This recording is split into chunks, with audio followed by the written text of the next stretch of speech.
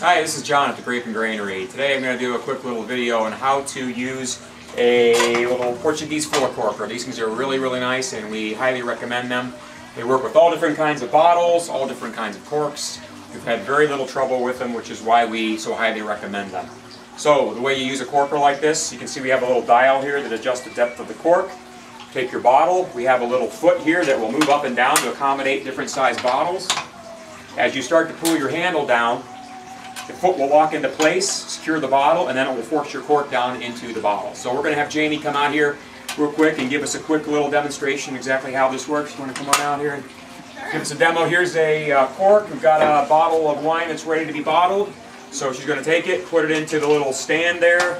That'll hold it in place, and as she brings the handle down, it will lock the foot in place. As he brings the handle down, the crimper will crimp the cork and force it right down into the bottle. So very easy to do.